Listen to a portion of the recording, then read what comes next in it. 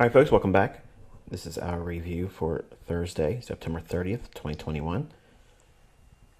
Just as a quick bit of housekeeping, we will be splitting 3 user groups tomorrow and consolidating 2 other user groups.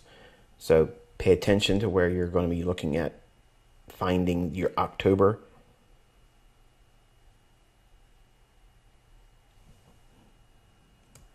So be mindful where the new October thread will be. So the way you would do that is just click on latest topics. So that way it'll pop up for you where your access is going to be found. Not every user group is going to be affected tomorrow, but just as a heads up, just pay particular attention because you may need to look differently, because you may need to look in a different location to find the October 2021 thread. All right, so we have the dollar index. This is our daily chart here. I'll go through this as smoothly and quickly as I possibly can today. We had a little bit of a retracement back down in this buy side imbalance, sell side inefficiency. So we went just a little bit higher than the previous day's high, and we're still looking for a run to this high and above. Okay, this rejection block, have that on your chart as well, but I'm thinking we're probably going to punch through this, if not tomorrow, sometime into next week. Hourly chart, dollar index. Again, you can see we retraced, and if you look right in here, our buy side imbalance, sell side inefficiency, we dipped into that, left a little bit open. I like that.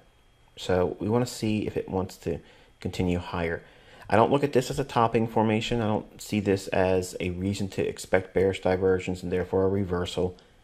We're looking for continuation on the dollar on the upside. Dollar index on the 15-minute time frame. Again, much like we saw on the hourly chart, but just in a more refined fashion. We have an imbalance that's here. We trade down into that. Overshot consequent encouragement, that's fine, but we like to see a small portion of the imbalance left open. Remember, it's not always the better scenario for it to completely rebalance an imbalance. Okay, so that's what differentiates me from the likes of, say, Chris Laurie.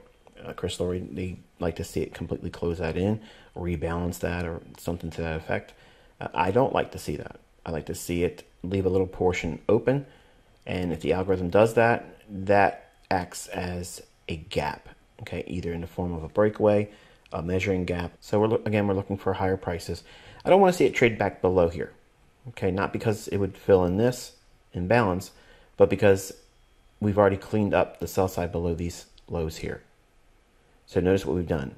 We went above that short-term high, consolidated, rallied once more, took out short-term buy-side liquidity, then took out sell-side liquidity after buy-side's taken. So we're consolidating. Breakout artists want to be a buyer once it breaks above this high. They reverted back to the sell side, took those stops out. Anyone that was long on the breakout here or in this running up, chasing it, they're stopped out. They're afraid to go long now. So in my mind, I'm thinking they cleaned up the liquidity below on the sell side after taking the longs into the market. So they induced new longs by running this out here, engineering liquidity, more sell stops down here for those that want to buy on the breakout above here. Their stop's going to be below here. So it created a lot of liquidity there. Why would they want to do that? And my thinking is they let these guys think they were getting a tiger by the tail and a runner, and then they took it back down, took out their stops and what was already in the marketplace. So this is engineering liquidity. And this larger pool of sell-side liquidity floods the market for really good buying at discounts. And that's what the algorithm usually does. Now, if we go back below this, that unwinds that whole narrative and puts the near-term bullishness on the back burner. But my interpretation of what we're seeing here is as I'm describing. It looks bullish. Eurodollar daily chart. You can see again we've had continuation lower, much nicer price delivery than we've been seeing in recent weeks and months. Right on schedule. September, we're going into October. These months are a lot more liquid, and it's a lot easier to see the setups and where it's likely to go. Imbalance, as I mentioned in yesterday's recording, this is where we're likely to see it draw down into. Hourly chart, Eurodollar. The old low, we worked into that. A small little fair value gap there. Traded up into it and released. Imbalance in here with a bearish order block. 1, 2, 3 times hammering it, and then trades one more time below the short-term low. And on the 15-minute time frame, again, you can see that it's reverting back to that old low, the imbalance, the hourly bearish order block, and imbalance that it trades up into here, and then trades to where the short-term sell-side liquidity is there. Just keep your focus down here. If it doesn't get to 115.07, obviously start paying attention to the institutional levels. We've already worked essentially the 80 level. So mid-figure 115.50, have that on your chart, and 115.20. So if it fails to get down here, it might get to like 20 and do some kind of a short-term rally to upset anyone that was already short, and then make a run later on into this and into the imbalance that's lower than 115.07. Just a scenario that's in my mind is, I mean, it has to pan out that way. It could just as easily just cascade lower and not even have any kind of slowing at all. But I'm not bullish on euro. Pound dollar, daily chart. Traded back up into this sell side imbalance. Almost completely back up to this old low. Again, we like to see that little portion left open. So if you start to trade lower, which I think we will, or at least I think we should, say it that way. I don't want to speak in too much certainty because anything can happen. But I think we'll trade lower. Look at that 133.50, you know, this mid figure here. I think that's likely for by Sunday, Monday trading. And then if it accelerates, you know, over time, this is where I said we would likely see it trade to. A lot of things going on over in the UK. Doesn't look optimistic for their economy, and it may speed things up for a very deep discounted market on their currency. Pound dollar hourly chart. Bearish order block from yesterday. Imbalance. Trades back up into it. This looks bearish to me. We have a nice pool of liquidity below here, so be mindful of that. It's also essentially that 134.20 level we reacted to, so now it should cascade lower. Remember, if it trades through the 134 big figure, protocol is it can go as much as 40 pips below that, reaching for liquidity. So that would put us at 133.60 in that vicinity. In 15-minute time frame again. Short-term high, breaks, imbalance, trades up into it here. Looks like a market maker sell model. Consolidation, leads consolidation, comes back, accumulation, reaccumulation, smart money reversal. This right here doesn't give me anything in here yet that would be a short. I could use this high here. If it traded up into that, that would be enough for me, not requiring it to go up to any kind of a breaker type thing. That would be enough for me to get short and look for this trend line here and go after this trend line that may be luring folks in and attack the liquidity below here. That's how I would interpret that. So that's something to watch and see if you get anything on that. All right, so I gave you homework with the crude oil market. Okay, this is the crude oil futures market.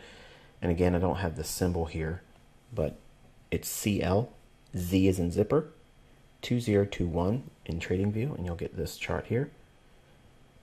And the focus was this low to this high. So I've been showing you essentially positioned to swing trades in these examples. We're going to start working towards short-term and intraday examples next week, just to spice things up a little bit. But I do want to kind of cater to the crowd in here that thinks like these types of trades, because I don't dish these out a whole lot, but the tools and the obvious procedures are in the core content and in the lessons. So we'll obviously use these to help solidify that foundation. So if you haven't already went through your charts between these two turning points here, don't watch the rest of the video. Otherwise, you're going to steal the opportunity for you to learn and compare and contrast what you've learned so far in the mentorship. All right, before we get into it, obviously we've been trained here to look at the breakdown of all the delivery months. And so if you go to barchart.com and pull up crude oil, the cash market is always the first one at the top of the list. Then it's the nearby contract, and then the next month out. So we're looking at December, and while this here is essentially about a month ago, that still doesn't take away what was already in effect, which is this market is in a commercial bull market. It is a premium-driven market.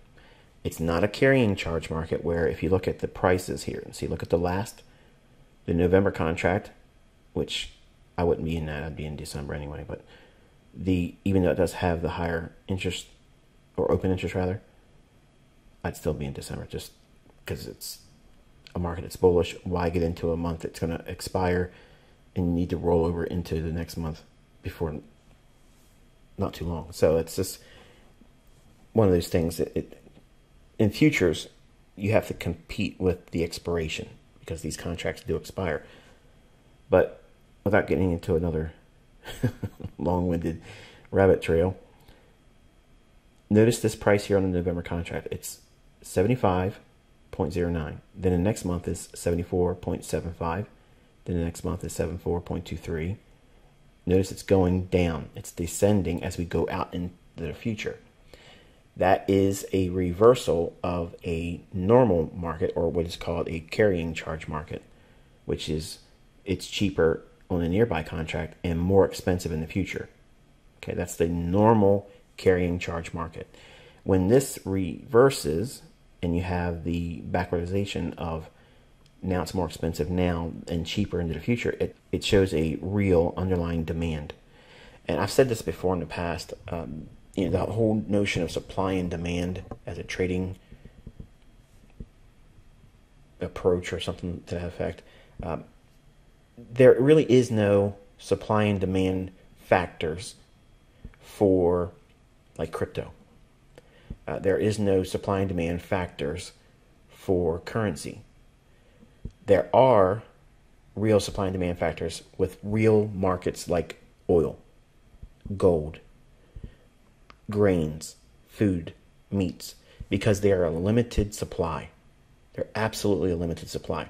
And you might argue, for those of you that are crypto folks in here, yeah, but so is Bitcoin. There's only so many Bitcoin. Yeah, but that Bitcoin could be broken down into pieces, and smaller pieces to trade. You can't really do that with crude oil. You got to trade it in its contract specs, okay? And it's really a limited supply. Well, I guess that's really not the best way of saying it. There's a limited supply when they want us to have a limited supply. If OPEC just dials it back, says, nah, we're not going to pump more oil, then there's going to be a higher demand, shorter supply, albeit controlled and manipulated, but it is a finite limitation on how much is going to the market. Much like wheat. You can't make more wheat than the crop produces.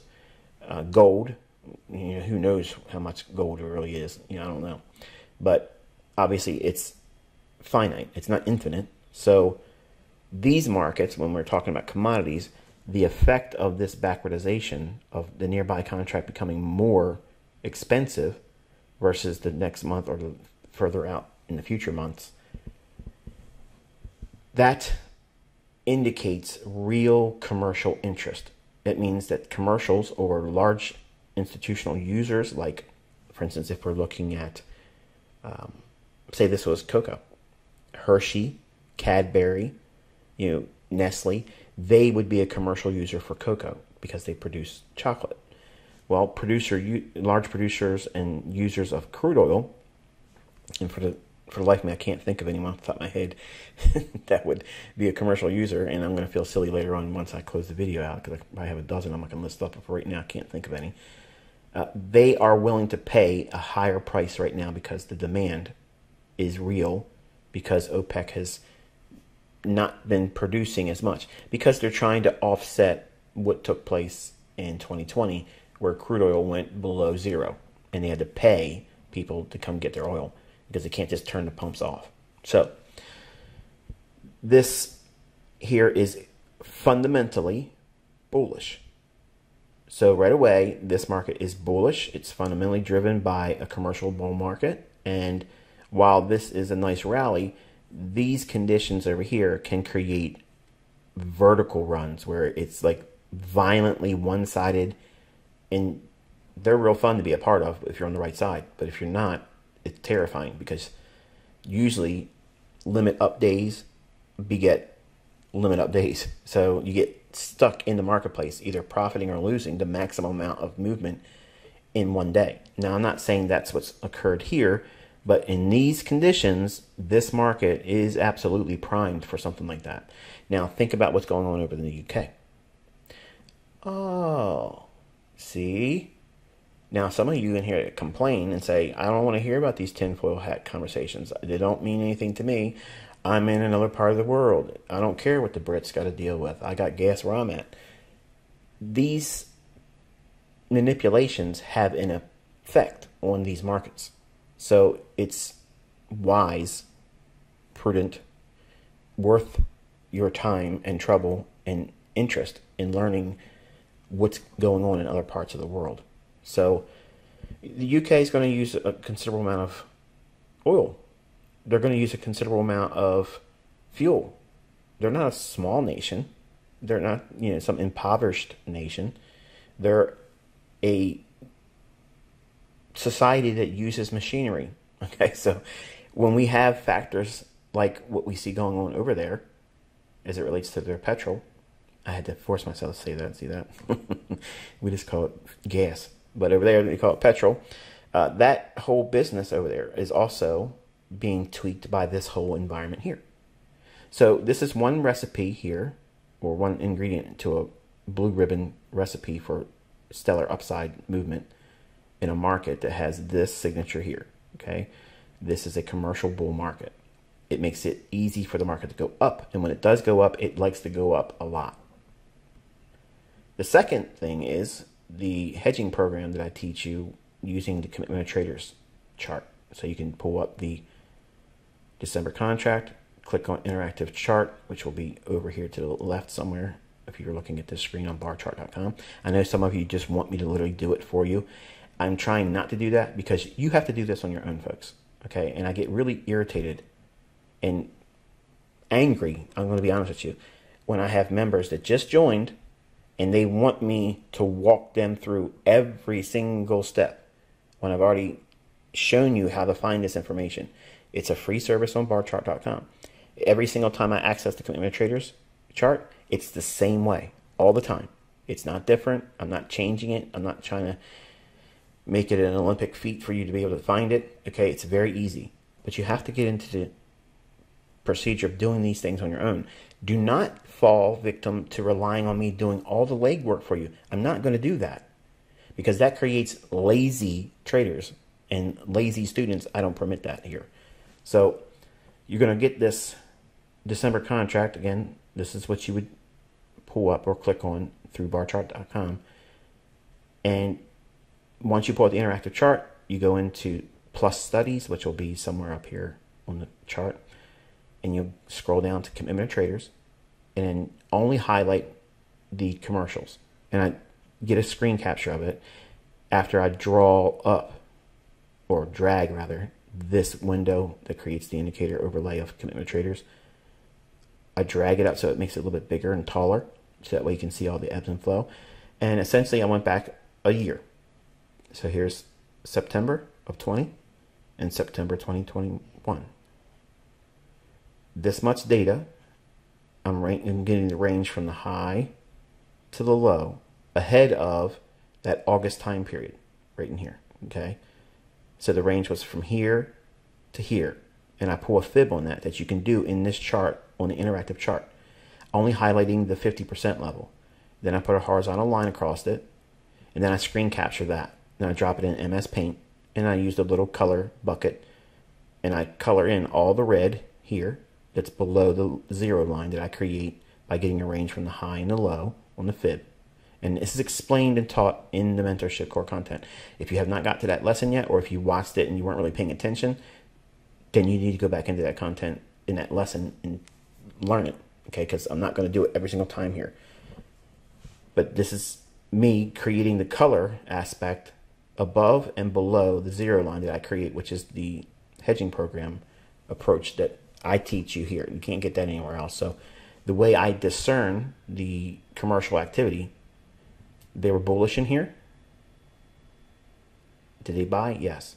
All through here, they were selling until we got to this little area here, this little nodule that went above the zero line. But all of this was occurring during essentially a flat period. So commercial producers were heavy sellers in the marketplace there. That's why it shows this. Now, this can occur while the market still goes higher because they're flooding the market, locking in sales at high prices. That's all that this indicates. But then when we get into here, look what's going on. We're getting into an area when we went above last year's highs on the commercials. But if you look at the commitment traders on a standardized perspective, where it's just commercials versus large speculators, and then use the zero line, the large traders are heavy net long, and the commercials are consistently net short. You don't see this back and forth. It's just straight below it. Okay, and you get confused if you look at it that way. And that's what made me frustrated when I learned from Larry Williams, because I saw where he could show me on a chart, much like it shows here. But when I went into it and used the chart, it, like silver for a long time, stayed below the zero line. So I figured, well, the market's never going to go up. The commercials are selling it constantly. But what that's really saying is, like it's showing here, it just means that they're doing a lot of selling to the marketplace in an underlyingly bullish market that can still do nothing in terms of keeping the market down. But we're consolidating in an already bullish market. So they're selling because they have to make money. Okay, they're not going to wait months, even though it may be bullish. They have to get rid of the oil. These wells are being active, they're pumping. So they have to do what with the oil? They got to put it into the marketplace. And you see that really being illustrated here. Until we get to this point here, in the beginning of August, they go to net long, based on my interpretation of commitment traders. Not the standardized way of doing it, not the way Larry Williams teaches it, or anybody else uses it in their technical analysis. This gives you the x-ray view of, okay, now they're really ramping up their hedging program. They're really buying, even though this is still below the zero line from a traditional stance. Like if you put the large traders and commercials on the graph, you know, you don't toggle the little eyeball, and you'll know what I'm talking about if you pull up the commitment traders on barchart.com. And I can hear the people hissing that are new. Can you just do it? I don't understand. No, go into barchart.com and play around with it. You got to get familiar with it, folks. And I've done enough lessons in this core content, even in the commentaries. If you've been doing what you're supposed to be doing and not just zipping through and paying for months too fast and not really digesting the information, you'll know how to do these things. But anyway, the point is, we're heavy net long here, and we have a low, that's this low here, and then have this low here, which is that low there. Okay, so with those things in mind, heavy net long position in a commercial bull market, sell side liquidity is taken. We return back to a bullish order block, closing in a volume imbalance as well. And we have buy side liquidity here. So the market drops down, takes out sell side liquidity, Why does it want to do that? It offers smart money to accumulate all the sells that are resting below here, all the selling, sell stops, all the sell side liquidity, anybody that wants to sell short on a breakout, anybody that has a trailed stop loss on longs from back here, they're getting knocked out of the market there. So this is flooding the market with sellers. That's perfect for large traders like the commercials. They're going to accumulate those stops. That's what you saw reflected on the hedging program on that commitment traders chart, where it went big time green, higher than it was last year at the same time. That right there is a huge buying opportunity. And then standardized run for the opposite or opposing liquidity, which is the buy side liquidity above here. So being a buyer around that $62 a barrel, looking for a run to at least $73 a barrel, that's $11 or $11,000 per contract for oil. But obviously it went a little bit higher than that. On a 4-hour chart, you can see how we traded down again into that bullish order block and below the old low. Accumulates all the sell stops, then rallies up. We have a low, high, lower low. I'm looking at the overall price swing. Yes, there's smaller price swings that are inside this swing, but this still doesn't change the fact that high, low, lower low, that's a bullish breaker. We accumulate inside that bullish breaker. And notice what's occurring also. We have a low, they take out those stops. Does it rally? Yes, it does. We have a low, does it take out those stops? Yes. Does it rally after it does it? Yes. We have this low, it drops down below it. Does it take the stops? Yes. Does it rally afterwards? Yes. These are signatures of accumulation. All of these are indicating that when the market takes the stops below the old lows, it rallies. That's how you can discern accumulation in an underlyingly bullish market. The market rallies. We fall short of getting above that old high where the buy side liquidity is. It creates another small little pool of relative equal highs and buy side liquidity. It drops down one more time, takes liquidity out. Anticipate what? A rally. Rallies up, finds some support at the old highs, and expands further up into $76 a barrel. 1 hour chart. Everything I just said, I'm just showing you in the perspective of the hourly here. Not that it's necessary because it's just as clean on the 4-hour chart.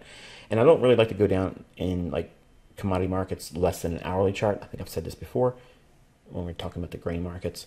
And you can obviously have lower time frame charts with all of your annotations, but I think I've done enough here to show that there is obviously bullishness, and the things that we look for, and I teach you in the core content, are all exhibited here in this price action.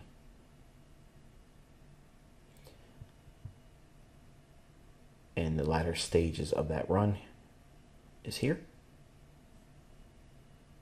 Taking their stops, rallying the consolidation below the buy side liquidity, drops down, takes the stops, relative equal lows, see them? Hits it, what would you anticipate then? Well, it's bullish, right? Did we take the buy side? Not yet. So if it's going below here, it's going down to pick up sell stops for buy side liquidity to be paired with. So you're buying sell stops, in other words, or a turtle soup buy. Rallies up, then takes the liquidity out. And you can see just a really nice stunner on the upside for crude oil. $14,000 per contract. Not bad. Which brings us to the close of this video and your homework assignment for tonight. We're going to be looking at gold. Okay, I want you to go into your daily chart. XAU, USD, Forex.com. That's your symbol. I don't have it over here. I apologize. So the homework is we're looking at this high down to that low. What was the framework for all of that there? Okay.